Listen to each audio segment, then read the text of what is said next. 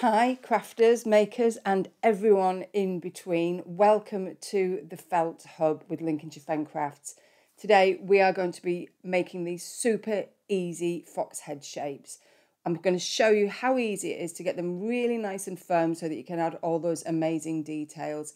And this head can be used for something more complicated, like adding to a wire armature, or just a simple fox body shape.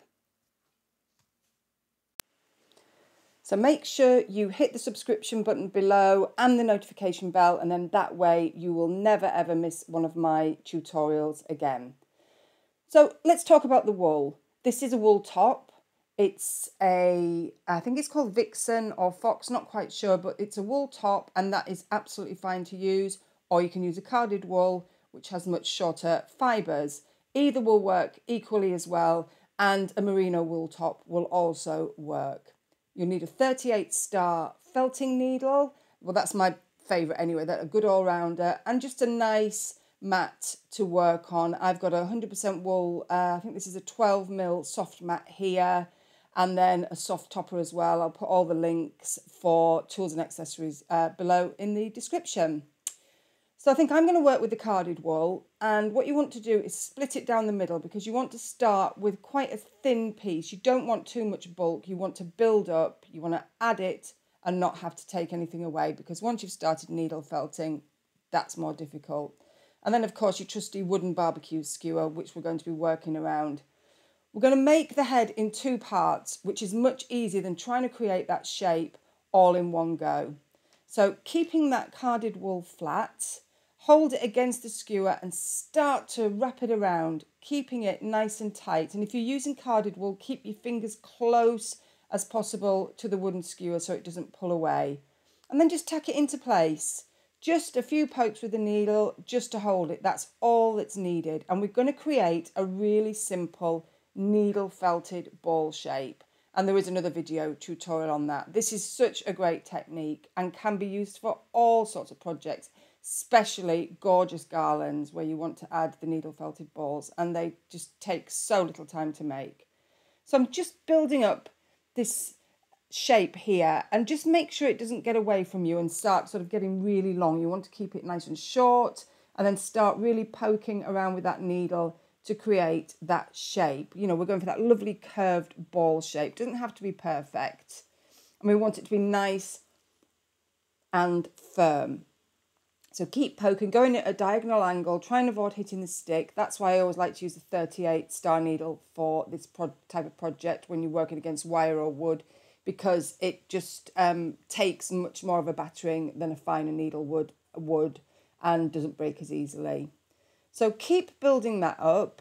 Pull off any excess wool. You can always add a bit more on if you haven't got enough, but it just makes it easier to work around the stick, and roll it in your hands just to smooth it and get it to hold on to the fibres underneath. And go back to creating that shape.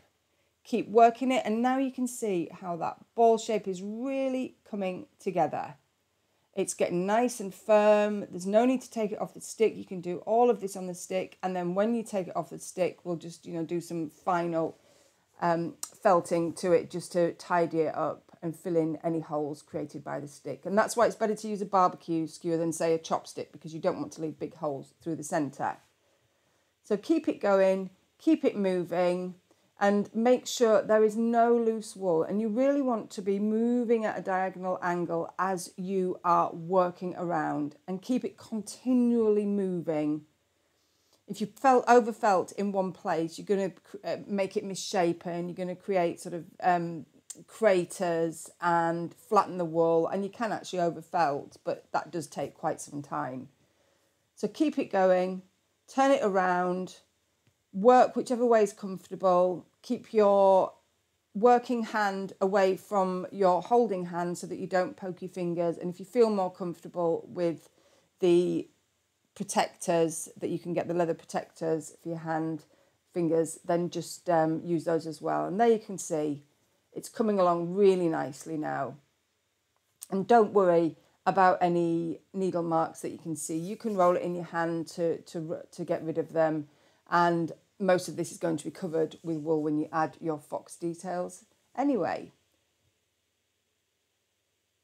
So you can see I'm just working the top layer of that wool now. I'm not going too deep because what I'm doing now is the centre's nice and firm, and we created it really firm because we wrapped it really tightly. So we took away a lot of the work. See how squishy, that's soft, squidgy, but it really comes straight back to shape.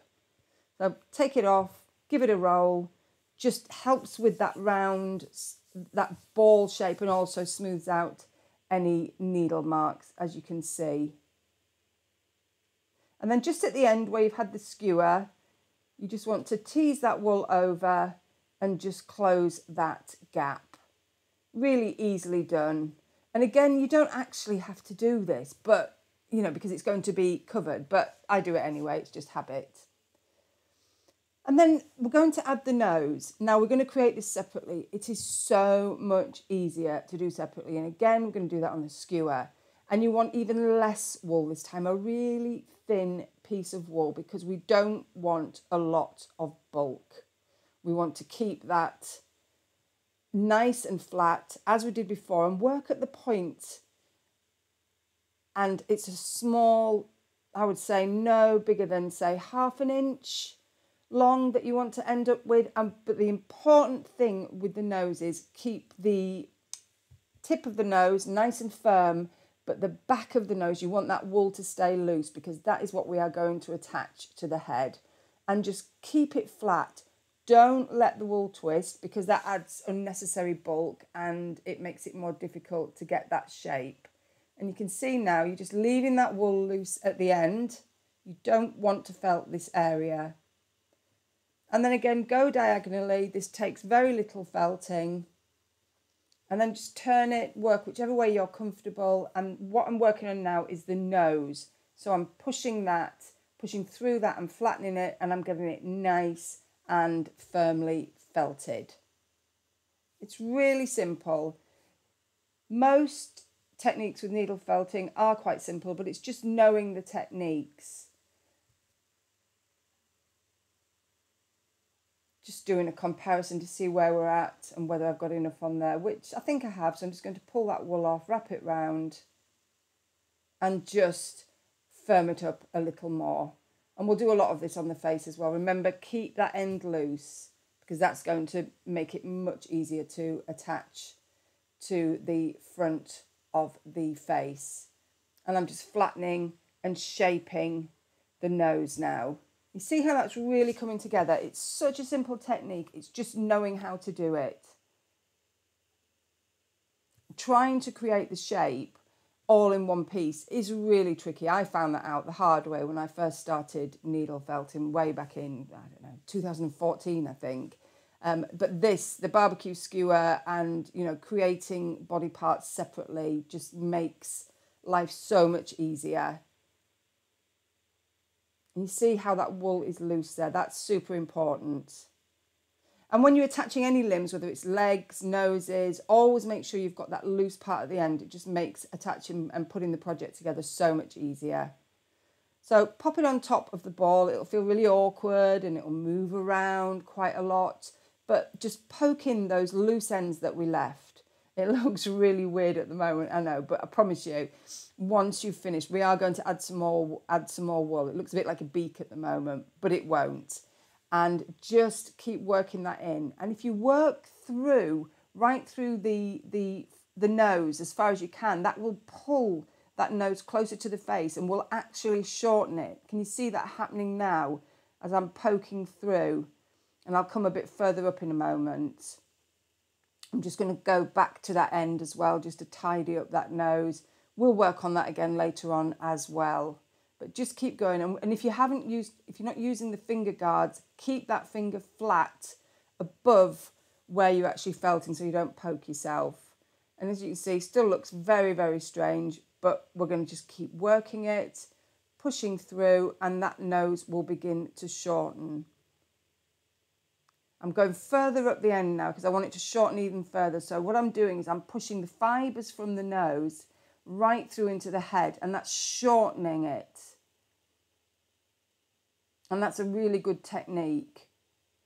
So if you work further away from that limb into the body part that you're attaching it to, those fibres will tangle together and it will sort of draw itself together and shorten. So we've got quite a good shape now, as you can see. You can see where the head actually is. They've got quite a high forehead, the foxes. So I'm just going to now cover up that join and build up the base of that nose, just so it looks less like a beak and more like a fox. And just pop a little bit of wool on and wrap it around just until you're happy where it is. And as I said, start with less than you need. You can always add some more. That's one of the key elements of needle felting for most projects. Not all, but for most. Keep wrapping it around. And this carded wool is great because the fibres are short. They're really easy to add on to the head and the nose. And can you see now how that's built up? So it was so easy doing it in 2 parts. Now we can just add some more fibres to really get that shape going. And you can see that's really starting to come together now. Back to the nose. Don't worry if you squash it a little bit, it'll be fine. We'll work on that some more later. And you can use your hands as well. So you just give it a gentle roll just to smooth out those fibres. I'm just going to flatten that nose a bit. It's a little bit pointy, and the fox's nose is not quite as pointy as that. Well, our British fox anyway. And that's coming together rather nicely now. And you've just got to keep working it until you are happy with the finished shape. And I always recommend having a photograph of a real fox in front of you, either on your phone, you know, print one out on your laptop, whatever you're working on, just for reference. Because it really makes a big difference if you actually observe the shape. And in the previous tutorial, I think when we did the wire armature for the fox, you can see how, you know, looking at the skeleton of a fox, looking at the anatomy really helps get that great shape. So I'm just going to pop a little bit more in here because it's just not quite wide enough yet. And then, of course, because the wool's still quite soft, I can shape that as and when. And I'll probably work on it a bit more later on as well. But if you want to have a look at how to create a wire armature for a fox, then I'll pop a link in the description below showing you how easy it is. The key to working with wire armature, if you want to have a go at that, is to make sure the proportions are right. If the proportions are right, it doesn't really matter about everything else. Everything else will be fine. But if proportions are not correct, then you're going to end up with a fox as long as a sausage dog, or with the wrong length legs. So there is a great tutorial on that, and there's also a free download that you can access via the description, and you can print out or use the pattern for the fox armature so that to make sure that your size is correct and proportions are right every time. So your fox head is now ready for you to add the ears, which I will pop into another tutorial for you.